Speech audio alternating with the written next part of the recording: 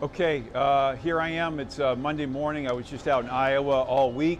Well, most of the week. Bought a lot of beaver, bought a lot of coon, filled up the trucks. Iowa guys, great job this year.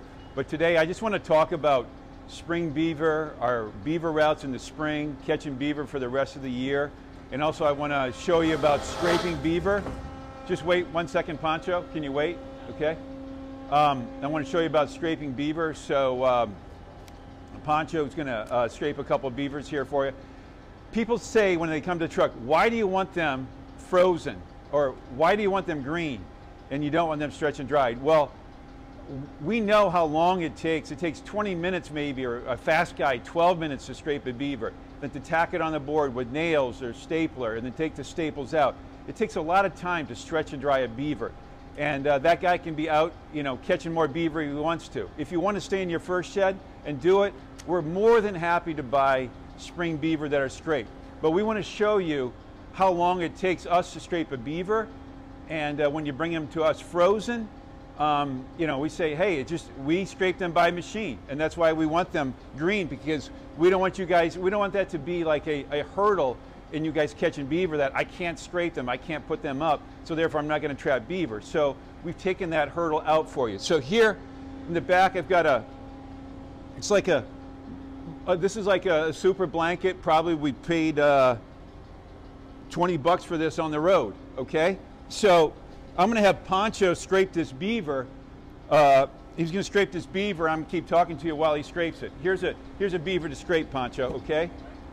Okay, he's got one in there right now. He's scraping. After that one, he's going to scrape that one. So go ahead and start scraping.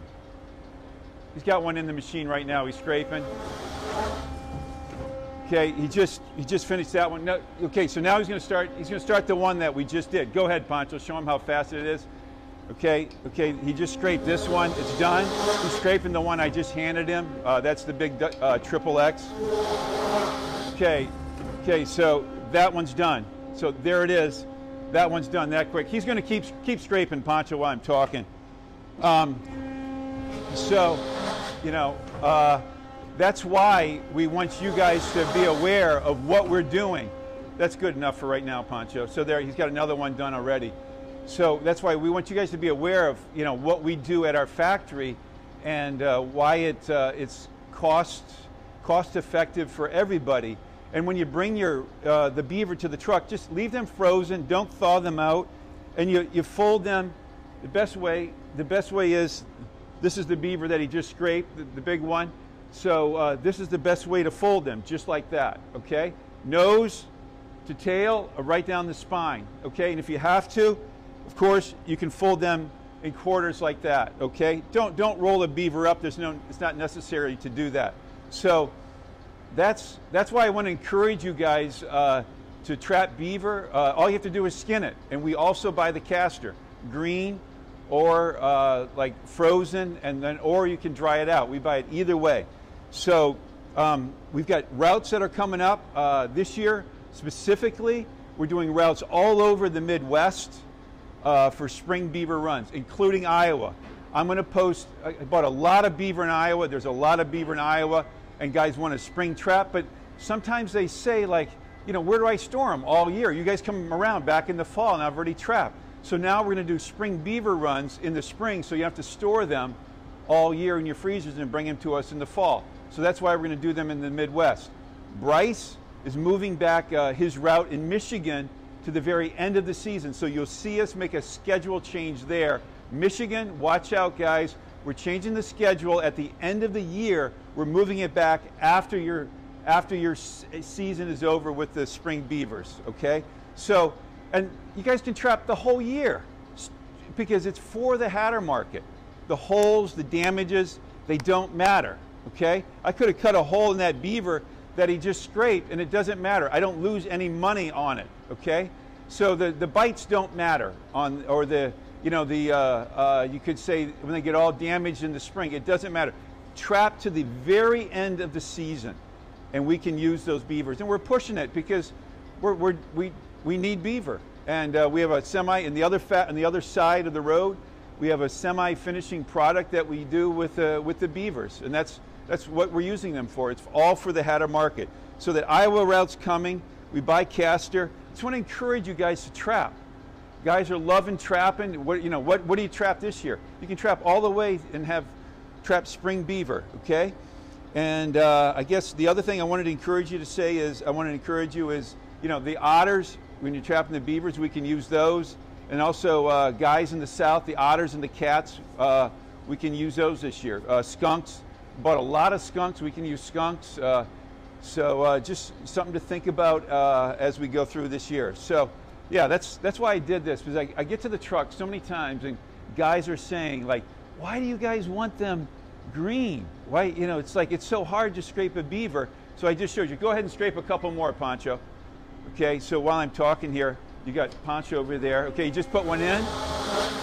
He's got one side done, one half done, I should say, not one side. He's got the other side done, and then keep doing another one. Okay, there you have that quick, he just scraped a beaver. And then when we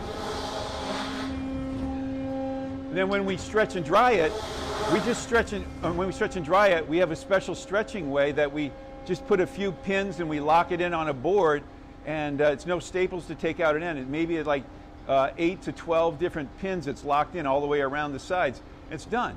We don't have to take staples and boards and all that. So anyway, just want to encourage you guys. This is scraping beaver. You guys saw how fast it goes. Scrape another one. Okay, just put it in. Here he goes. Half of the beaver is scraped. Okay. The second half is scraped. Okay, it's done. There's a little damage in that one, but that's fine. Okay, there you go. There was a damaged beaver. Okay, so that's us scraping beaver at Grunwald Fur and Wool. That's what it takes. And we said Grunwald Fur and Wool, so maybe I'll just show you quick. I'll show you quick the wool here. I'll come over here. Okay, turn it this way.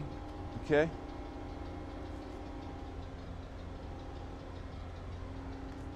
Okay, there you can see we're in the wool business also. You can scan it maybe down there and show them something else down there. Okay. Okay, so I just want to thank you guys for trapping, and the whole point of this is to encourage beaver trapping this year. We're extending our routes all through the Midwest. New York guys, go after the beaver. North Carolina, Georgia, Virginia, South Carolina, Tennessee, Kentucky guys, call us. I have guys calling me from West Virginia. Give us a call. Down south, give us a call. We have routes everywhere. So we look forward to seeing you guys at the trucks. If you have a bunch of beaver, tell us you have a bunch of beaver, and maybe we can pick them up, or we have wool trucks that go out. But thanks for listening, and we'll see you soon.